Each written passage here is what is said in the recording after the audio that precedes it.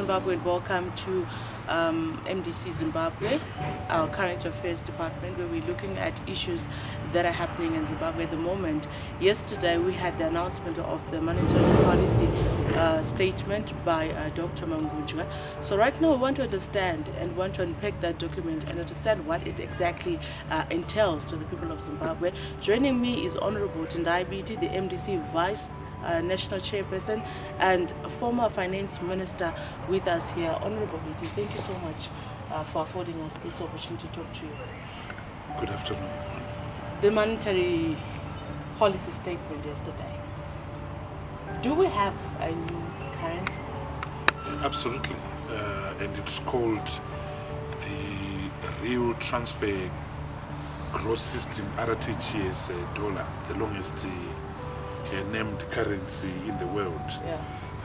But it's a disaster. It's a voodoo economics, it's a casino economics, it's feja economics. It's not acceptable, and as Zimbabweans we should reject that. When you say that there is a new currency coming up on your Twitter account, a lot of people came guns blazing at you and saying you're a joke. And here we are, and there is this RTGS dollar. Had you seen it coming? Yes, they actually wanted to introduce this new currency at the beginning of February 2019. So, and their logic was very simple, and it is the logic that was played out yesterday. Their logic was that we already had a currency, a fiat currency, a fake currency in the form of the RTGS balances, in the form of the bond notes. So they reckoned that by simply converting the RTGS into a new Zimbabwean dollar, they could get away with it. They also, as John exposed yesterday, they also calculated that of the 11 billion US dollars, sorry, the RTGS balances in stock, 90% of them are actually owned and controlled by big players, in particular Delta Corporation, in particular EcoCash, in particular Insco, in particular the Mikus Group through its retail outlets, and the OK Bazaars group. So in fact they started negotiating with these people for a discount on those balances or for a conversion of those balances into long-term paper. With the rest of us who don't have money, they were just going to compensate, but with a haircut. You get 20% in a dollar or 40 cents in a dollar.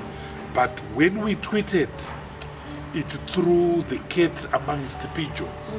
It was Armageddon. They didn't know how to handle that. So you had a response from John, you had a response from Mutohingube, you had a response from the Minister of Information, all vigorously denying that. Yeah. But 2 weeks later, without shame, they introduced a new currency called the RTGS dollar. Surely they owe Zimbabweans an apology. But the real apology is the fact that they've effectively nationalized, they've effectively devalued every existing balance that was in a bank at the present moment. Because when you put your money in a US dollar account. Yes. When you opened your account in 2009, 2010 and thereafter, you put your money in a US dollar account. Yes. But suddenly, what you put in there, you put a cow, now you're getting a pig, and an ugly pig called the RTGS dollar. So I hope that the legal profession will be mobilized so that we hold accountable this regime. The thing that John doesn't know, the thing that ZANU-PF doesn't know is that leadership consists of two things, responsibility and accountability. This regime is not accountable. Definitely. In 2016, against protestations, they introduced the bond notes. And some of us, the market, we told them that the bond note doesn't work. If you put bad money alongside good money, bad money will displace a good money. We told them that there will be shortages. We told them that the paro market rate will emerge. They refused. In fact, John Mangundla put his head on the block. Yes, and he said, if it doesn't work, I'm going to resign. He has not resigned. On the contrary, he has gone in to impose more suffering, more decapitation of this economy. Someone should be held to account. Emerson should be held to account. Mutuvi Ngube should be held to account. John Panonetsa Mangundla should be held to account. Yeah, and we also have this this exchange rate that they've suddenly introduced. Says the money in our account is now the RTGS balance, and we are asking what is the rate between in exchange of the United States dollar, and it says between $3 and $4 dollars to $1 US. Now, is the government going to multiply whatever balances were in our accounts to reflect the new currency regime? You see, what they've done is very mendacious, it's very dishonest. Because number one, they have not repealed Section 43 of the Reserve Bank Act. Okay. And Section 43 of the Reserve Bank Act is the one that says there is a bond note. Is the one that says this bond note is on par with the US dollar. Yes. So that is still the law of this country.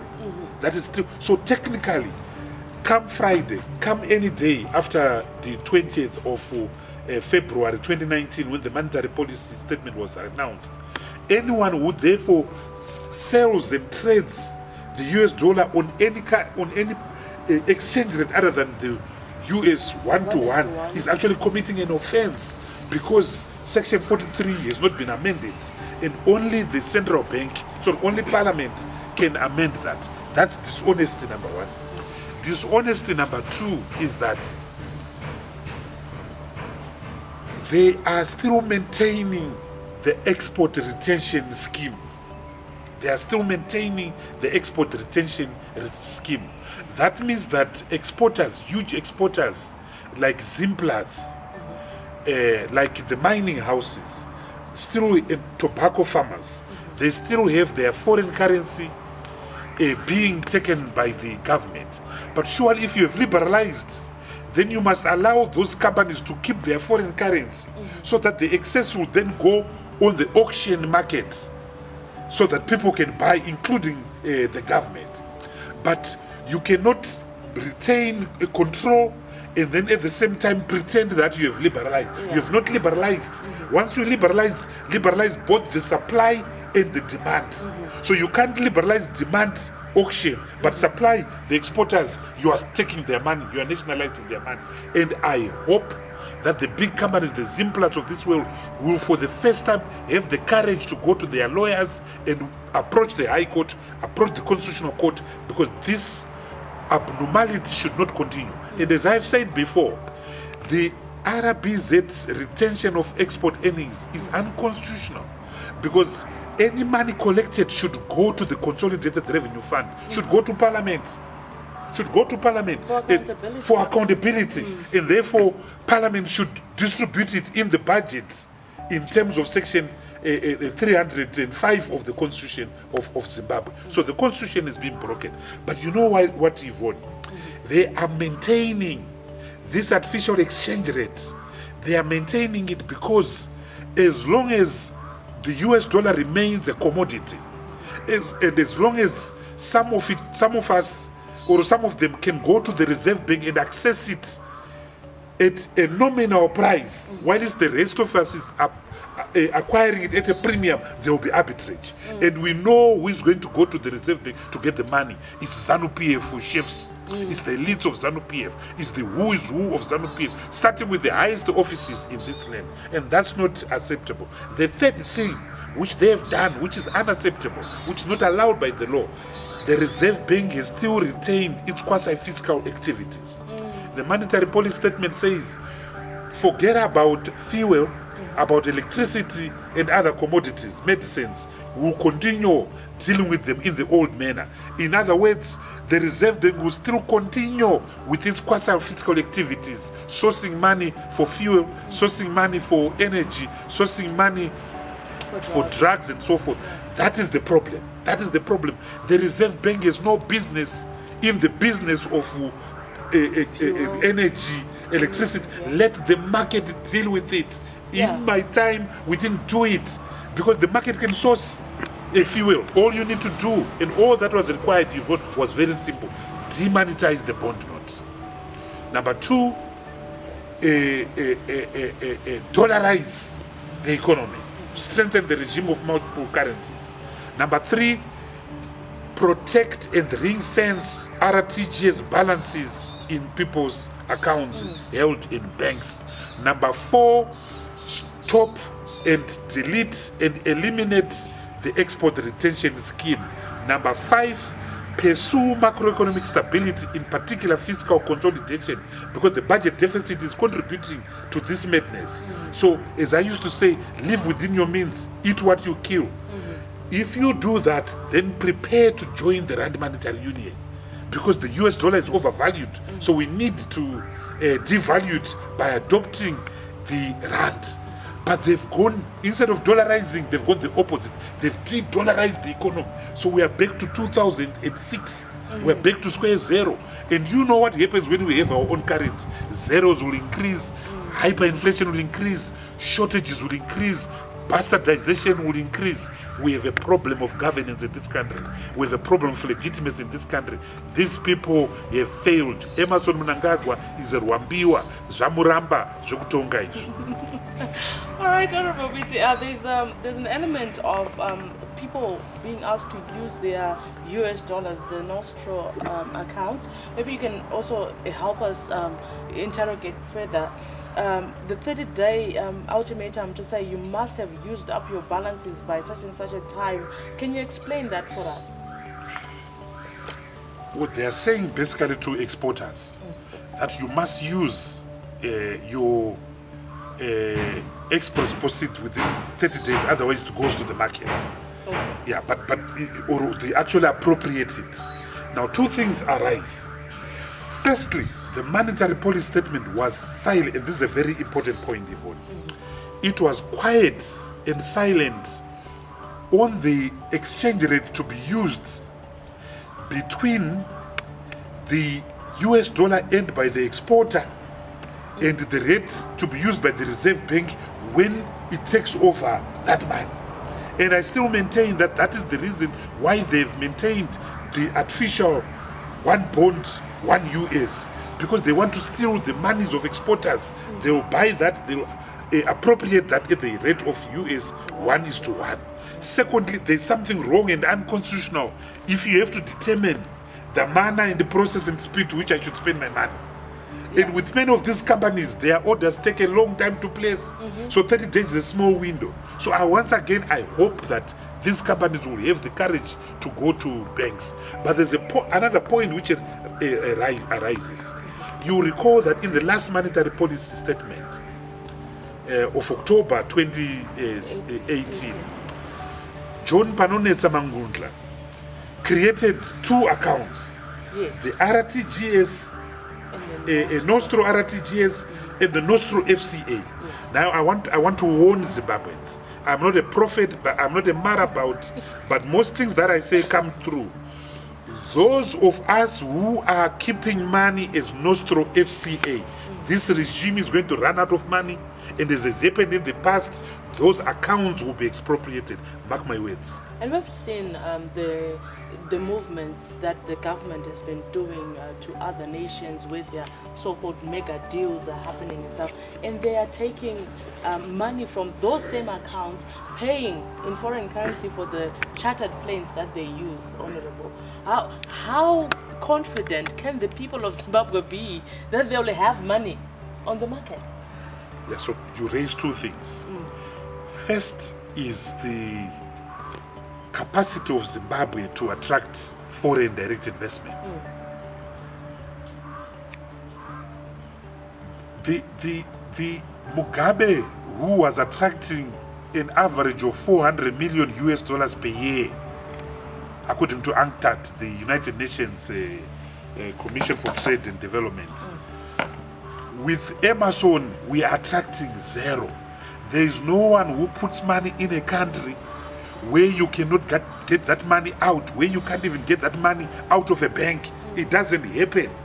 There's no one who put money in a country where you are raping women, you are assaulting people, You are torturing people. You are conducting mass trials. You are shutting down the internet. Who does that for Christ's sake in this day and age? So investment will not come in. There is no one who will put money in a country where the macroeconomic situation is such a terrible disequilibrium. You have got a government that spends money as if it goes on trees. You have got a government that spends money and eats money as if it's consuming an aphrodisiac. It won't happen. You will not attract a single cent. Then the second thing which you raise is the extravagance of the regime. How does the president of one of the poorest, or rather the self-proclaimed president of one of the poorest countries on the African continent, goes to Russia with a begging bow, but riding a Dreamliner that costs 74,000 US dollars per hour to hire? It eludes my wisdom. It's total and absolute craziness. The optics are not right. And so even Mugabe, who used to hire and abuse his old 1976 Boeing 707, was better. This is shameless. This is a shame. This is unacceptable. And we have people who actually are dying in a mine in the battlefield, and the government is coming out and saying, can you assist us with $200,000? Yvonne, this regime is committing slow genocide against the people of Zimbabwe. There is a Gukura Wundi in slow motion being implemented and perpetrated by Emerson Dambudzo Mnangagwa and the rest of his crew. Number one, you have a total collapse of the health system. There are no drugs. The few that are there are being sold in US dollars to a population wherein 95% of it are unemployed. 76% of it are living in extreme poverty, surviving on less than US 35 cents a day. Chitungwiza is the capital city of Tsaona, accident, where people survive on 35 cents a day. A little cock of cooking fat, a little plate of cooking mealie meal, and 4 leaves of vegetable. That's how our people are living. So look now at the social indices. The infant mortality rates, 96 out of 1,000 babies are dying upon birth. Look at the maternal mortality rates, 87 mothers out of 1,000 are dying on giving childbirth. Look at the life expectations. Look at for both men and women. Before the GNU, the life expectancy had lowered to 34 for men and 30 for women. We increased that during the GNU. It went back into the 50s. Now it's crawling now 38 for men, 36 for women. Slow genocide. Then you've got road traffic accidents. Then you've got the mining disasters, including the one at Battlefield. The president, the self-proclaimed president of the country, did not even go to visit those people. The biggest disease affecting this country is a crisis of legitimacy, a crisis of governance. But the number one thing is that these people have no love for the people. These people have no love for the people. That's why they'll shoot 6-7 civilians as they did on the 1st of August 2018. That's why those shoot civilians, hundreds of civilians, after the 12th of January 2019. That's the problem with our country. We are being run by a rogue regime that has no love or solidarity for the people. What kind of a regime unleashes the army on its people? It's unheard of. It's barbaric. So we have a problem. We have a serious problem in this country. Now to wrap up, Honorable Biti, I want to talk about the latest conviction that was handed out to you at the court for announcing the presidential result. What does that mean to you as a lawyer, as a member of parliament, and as a citizen of this nation? Look, I've been convicted. It's obviously going to affect my profession, my right to look after my family. I'm not sure whether the Law Society of Zimbabwe will renew my practicing certificate, but at least I'm alive, Yvonne. There are some people who have paid with their lives. I think that what is happening is unacceptable. You cannot have a systematic assault and closure of a political party. All our senior leaders, we've got 48 MPs right now, that are either in remand or out of remand or facing trials. We have over 20-30 councillors that are either on remand or facing trial. Mugabe was better. Mugabe regarded the MDC as an inconvenience, but an inconvenience all the same that he could not wish away, that he could not rub us. The problem with Emerson and his lot is that they regard the MDC as cockroaches. They regard us as illegitimates. So they want us to see being totally crushed, totally squashed like cockroaches. But I've got a message for him. It will not happen. The MDC is so huge. The people of Zimbabwe are so huge. They want change. They want legitimacy. They want their majigisi that we got for on the 30th of July 2018. All right. Thank you so much, Honorable Biti, for that wonderful time. We pray that everything will work out for the good of Zimbabwe. So Zimbabwe, that is just a tip of what we have experienced with the MPS that was announced yesterday by Dr. John Mangucha. Thank you so much for joining us. We meet again on other platforms. God bless you.